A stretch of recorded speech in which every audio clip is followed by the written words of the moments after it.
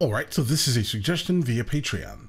The name of the song is You Oughta Know by the artist Alanis Morissette. Listen, if you are new here, please like and subscribe. The more that you like this content, the more that I know that you specifically would like to see more of this specific type of content, okay? So we have the lyrics pulled up to the left, my left, just in case we need them, alright? Let's check this out, guys.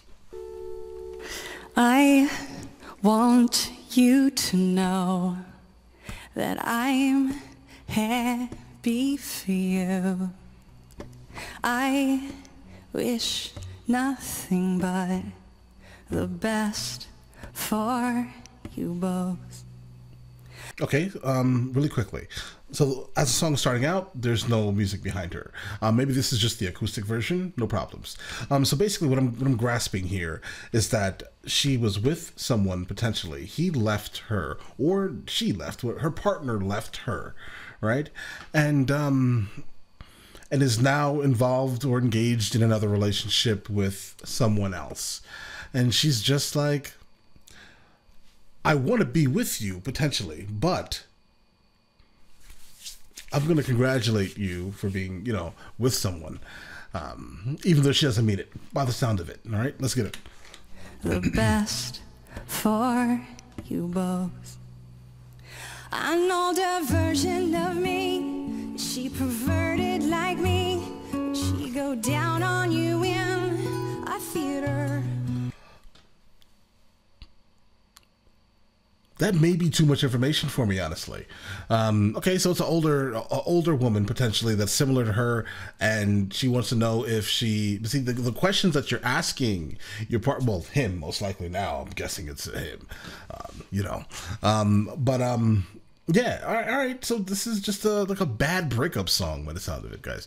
The guy moved on, and he wants to know if she wants to know if you know she does all of the things, right, that she used to do for him, potentially, right? All right. Does she speak eloquently? Would she have your baby? I'm sure she'd make a really excellent mother. She's being sarcastic, guys. Cause the love that you gave that we made wasn't able to make it enough for you to be open wide. No. Hey God, where is she from? I hear a slight accent. And every time you speak her name, does she know how you told me you'd hold me until you died? Till you died, but you're still alive, and I'm here to. He promised her that he was going to be with her until, you know, till the end of time, in a sense. I mean, things are said during pillow talk that sometimes are not accurate, right? You don't really mean that.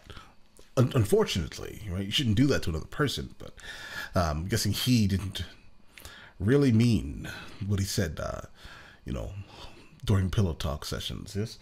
And yeah, so he's still alive. You promised, but you're now with her. So you're a liar, all right?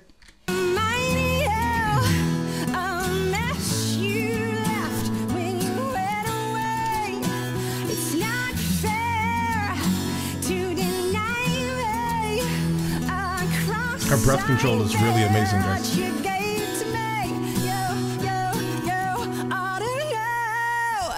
You seem very well.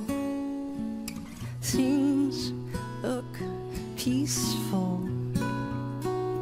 I'm not quite as well. I thought you should know. Did you forget about me, Mr. Duplicity? I hate to bug you in the middle of dinner, but it was a slap in the face, how quickly I was replaced. And are you thinking of me when you fuck her? Cause the love that you gave that we made wasn't able to make it enough. I didn't expect for this song to be so dirty, guys. There's under no circumstance that I think this song was going to be dirty, okay? I'm just saying. I don't know. She just doesn't seem like this type of person, right? But see, this is why you can't judge a book by the cover, guys, okay? You can't. Because you're saying a lot of naughty words. Let's go. 'cause the love that you gave that we made wasn't able to make it enough for you to be open wide. No. And every time you speak her name, does she know how you told me you'd hold me until you died? Till you died, but you're still alive. And I'm here to remind you of a mess. She has an amazing vocal tone also, guys. It just works. Her voice is great.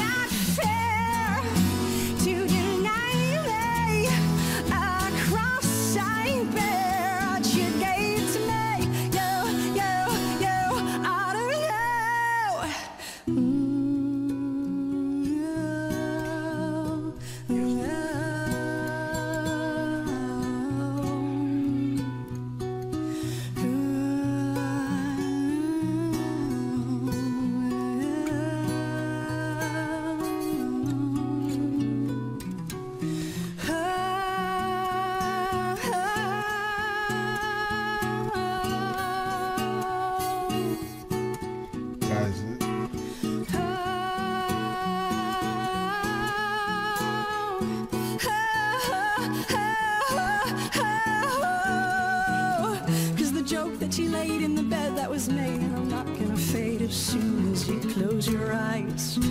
And you know it. And every time I scratch my nails down someone else's back, I hope you feel it. How can you feel it? Well, I'm here to remind you of the mess you left when you went away. It's not to deny me a cross I bear that you gave to me. You, I don't know why I'm here to remind you of the mess you left when you went away. It's not fair to deny me a cross I bear that you gave to me.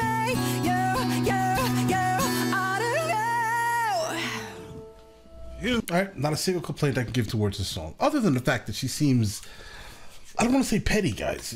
You know, like, we get it. The guy came into her life and he basically promised her the world, in a sense, right? He promised to basically live a long life, the rest of the life, his life, right, with her.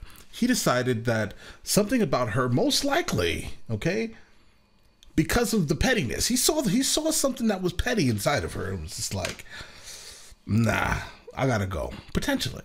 All right, because, like, guys, you wrote a song about this, bro. All right, I would be running for the hills if that was me, if I was in that situation. I'd be like, listen, no, there's something going on here. Maybe you need a best friend, right? I don't know, guys.